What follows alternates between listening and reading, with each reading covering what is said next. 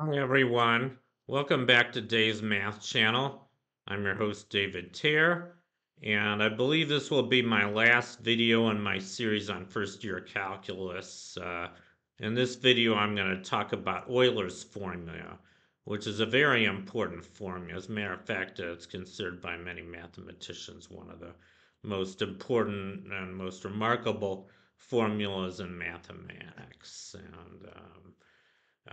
It says e to the I theta equals cosine theta plus I sine theta, where this picture shows a visual representation. Anyway, let's begin. So here's a magnified picture of that slide. So this is Euler's formula, like I said, e to the I theta equals cosine theta plus I sine theta. Pretty remarkable formula if you think about it. I mean, how else would we interpret a exponential function with an imaginary argument? I used to wonder this myself until I saw this formula. And when I saw this formula first time, I was really blown away by it. And anyway, here's a visual representation of this formula. So you can think of this number cosine theta plus I sine theta is just a point on the unit circle on the complex plane. So this picture shows the unit circle on the complex plane. The real component of a point on the unit circle is cosine theta. That's just the x component. And the imaginary component, or the y component, you like, is sine theta. So we know, I mean, this requires a little bit of knowledge of complex analysis. I actually have another video on Euler's formula. You might want to watch that one. I don't want to go into complex analysis in too much detail here. Just suffice it to say that we can represent this complex number e to the I theta is just you can think of it as a vector in the xy plane. It's a vector with x component equal to cosine theta and y component equal to sine theta. So naturally, we can also write this thing as cosine theta plus I sine theta. And you can think of it as a vector of length 1 with argument or angle, if you like. The angle mixed with respect to the x-axis is theta. So that's a geometric representation of Euler's formula. Pretty nice. Anyway, I want to derive this formula. And with all the tools we have right now, we can derive it fairly easily, it turns out. In the last video, I talked about Taylor series, and in particular, I derived these three Taylor series. These are probably three of the most important Taylor series there are. So let's just look at them again. We derived e to the x. We wrote that as a sum. These are all infinite sums. This is a sum n going from 0 to infinity of x to the n over n factorial. We derived that last time just using Taylor's theorem. Pretty easy to derive.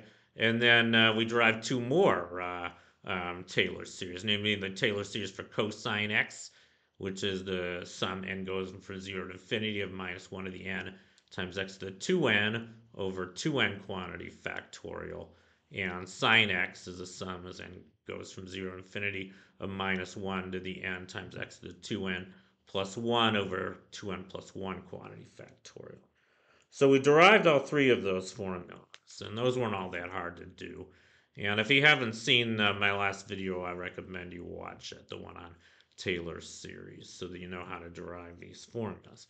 But anyway, once we have these formulas, it's pretty easy to derive Euler's formula. Let's see how that works. Well, we just substitute I theta for x, and if we do that, we get the sum as n goes from 0 to infinity times I theta to the nth power, the quantity I theta to the nth power. We're just substituting I theta for x.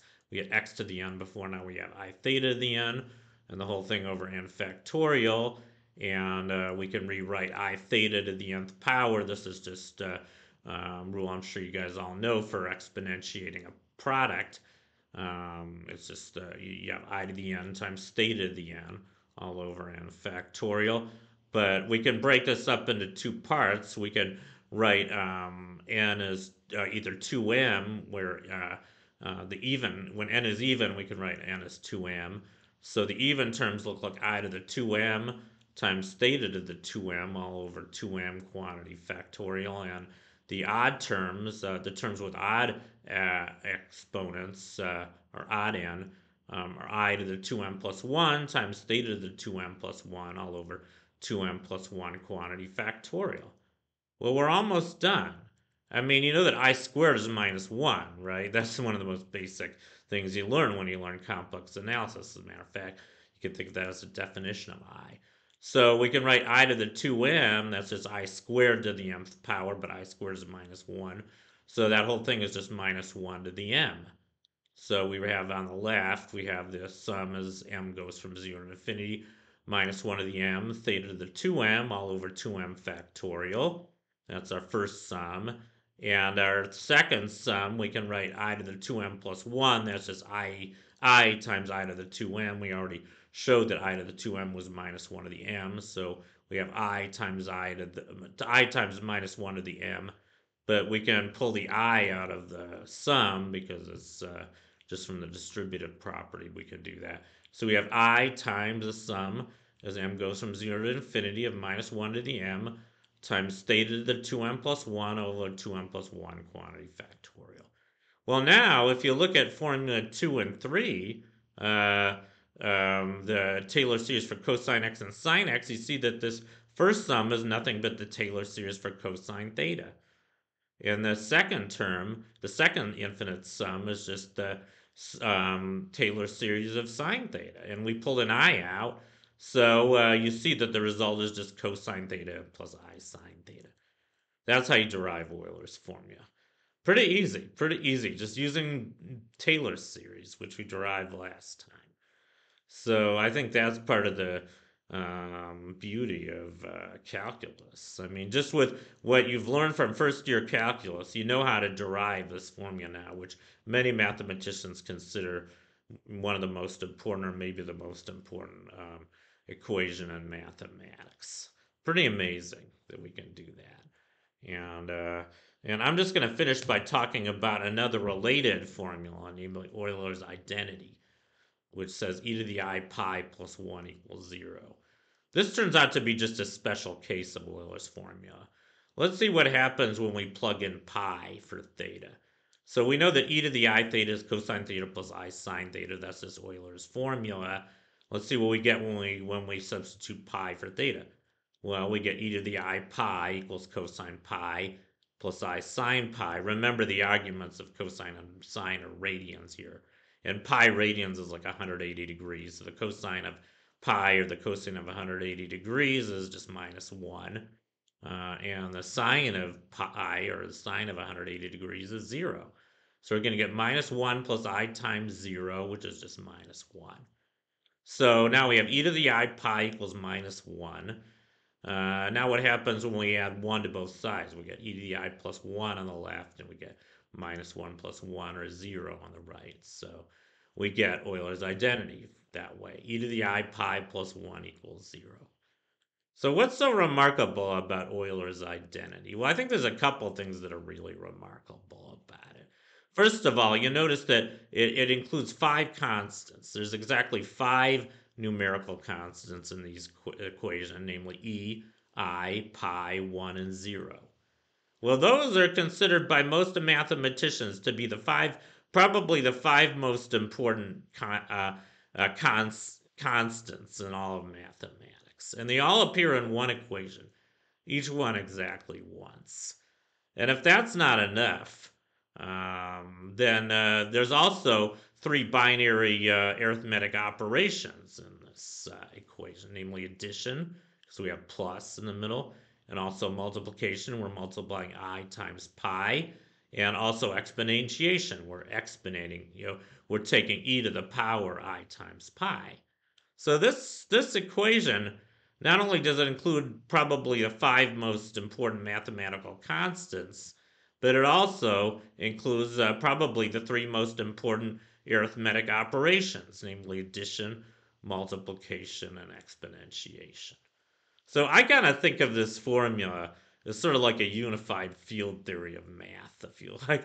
The holy grail of physics is what is known as the unified field theory. That would be a theory of everything. That would be like a simple equation, or maybe a simple set of equations that could explain in principle everything that's known about physics. I think a lot of physicists believe that exists, and a lot of physicists are looking for the unified field theory. Nobody's found it yet. There seem to be some promising research in it. I mean, a lot of string theorists think string theory is supposed to be the theory of everything, except right now it's still a theory of nothing because we don't know how to calculate anything with it that makes any physical, any experimentally verifiable results. But I don't want to get into that. This isn't a physics lecture. But if you think of math in kind of the same way, I kind of think of Euler's identity, maybe Euler's formula, sort of like a unified field theory of math. It's not quite, because it doesn't explain everything there is to know about math, but it is a simple equation. Both equation 4 and equation 5 are very simple equations. You can write them in one line, both in one line, just with a few symbols. And they don't explain everything about math, so I guess in that way they're not really unified field theory. But they, like I said, they have these remarkable properties, and they're very simply written equations that involve a lot of math went into finding these equations. Don't forget that we had to learn pretty much everything we've learned about first year calculus, plus everything you learned before about arithmetic and theory of functions, cosines, sines, and exponents, and all that, exponential functions. So a lot went into these equations, and yet you got these really simple equations out of it. Pretty amazing to me. Anyway, that concludes my video for today, and also my series on first year calculus. Thank you for watching. Long live math, and I'll see you guys next time. Bye.